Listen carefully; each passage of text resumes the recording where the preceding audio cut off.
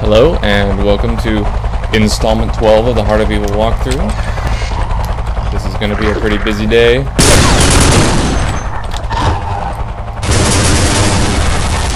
trying to rearm ourselves since everything we had got taken. There's a letter here on the table detailing what goes on in this area and how things got to be the way they did, with General Longdong promising the people that he would be able to handle the monsters. And he was largely able to handle the monsters, but did it by declaring martial law and basically hosing everybody. Alright, so now we see another trap situation. We've got our blue lasers and a guy waiting here to shoot us. So we throw the grenade to his right. He runs to his left. Ooh, he didn't run through the beams. Normally he runs through the beams.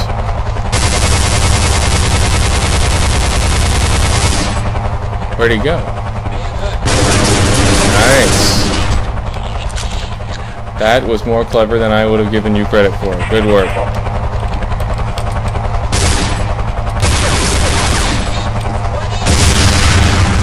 Alright.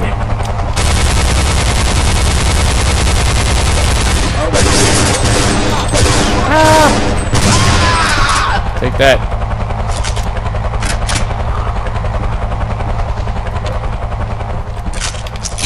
I play this game basically like Homer Simpson. If I planned everything, it would be a lot more efficient, but it wouldn't be nearly as fun. Seriously, how awesome is that?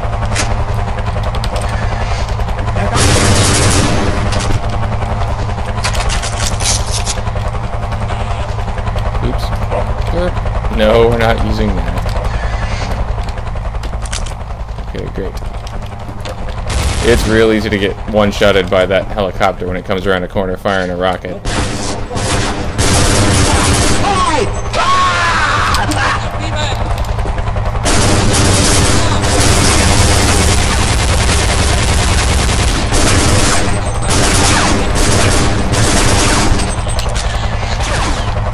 It's a spaz attack. The spazzes are coming for you. Alright. Now, one of the things that letter mentions is that the person who wrote it and then subsequently died has stashed these tires for this van around the city and altered the axle according to the, although I think it spells axle wrong in the note. Anyway, altered the axles of this minivan so it would only accept these special tires with these suits of the deck of cards on them. Stay alert for Yankee Pete. Don't give away your position by whining all the time. Alright.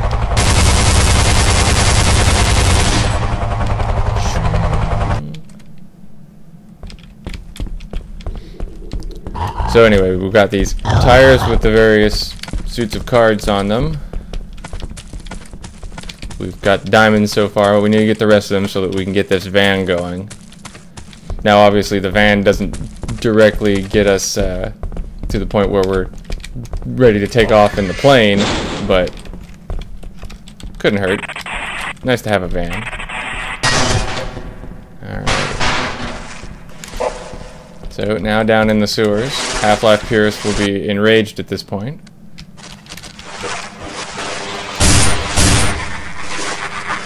Yes, there are Vortigaunts in Vietnam for some reason.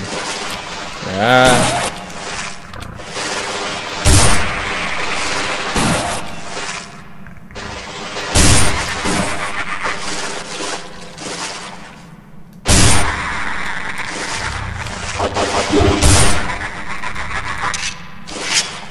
Apparently the main reason Vortigaunts are in Vietnam is to get shot in the face by me. Which, as far as I'm concerned, is a fabulous plan.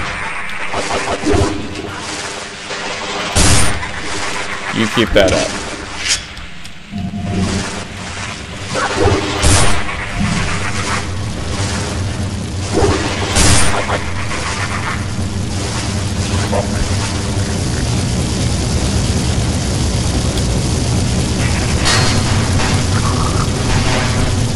Welcome to the flamey area.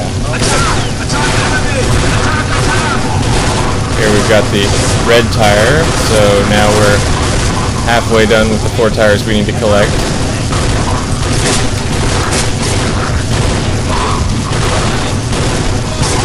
This is a closed gas station. Yeah, that's what they say when they want to trick you into coming to go get them, and then they shoot you. There's a notice on here that tells that the gas station was closed for not adhering to communist doctrines of some kind. Did you guys tick off? Okay, I was gonna say, if you guys ticked off the monkey, I was gonna be upset. Not really, but upset that you were bothering to fight me when there was a monkey on the loose. Stupid monkey! Ow.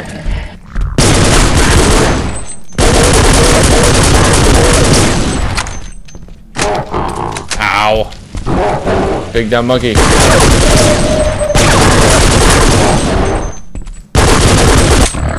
Dang. He had a lot to say.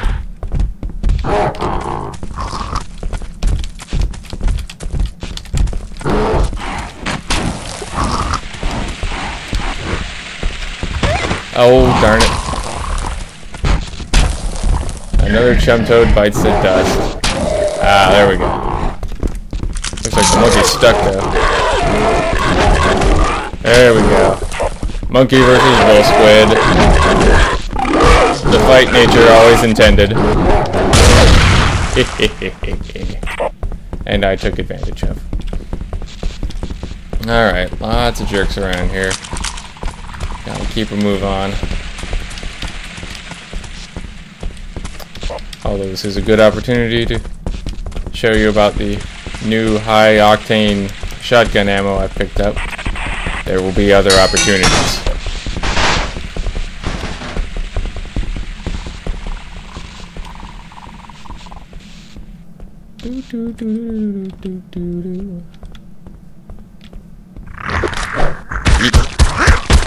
Die.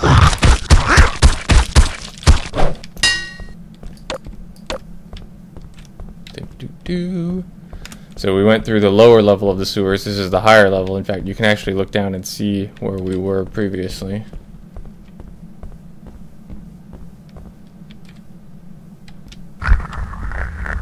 Follow this all the way back. See that we've made a complete circle and are now back at the general's compound. We've got 3 of the tires, only need 1 more. Hopefully the zombies that we ran by didn't block us in. Great. Sometimes they'll make it all the way around the corner there. And when I say sometimes, I just mean the one other time I did this run, but it turned out to be too long of a movie. Now we'll go past the faces of the smiling Vietnamese.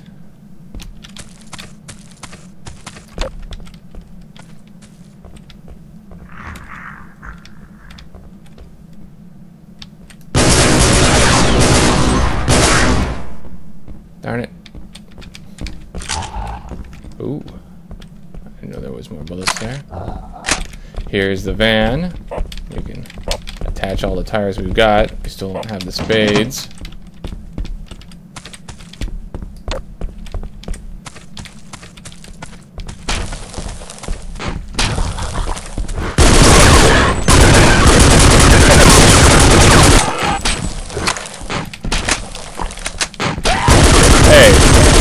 Cut that out. It's bad enough they're strung up. I don't think there's any way to get them down either. There's a notice here just talking about calling them enemies of the people. Basically, General Dong, anybody who speaks out against his regime gets fed to the monsters. And I think somebody, the soldier we freed mentioned that not only do they get fed to the monsters, but he's got an arena where he has gladiatorial type matches. Alright, everything's hooked up, the van is ready to go, and next time we'll get to see where it takes us.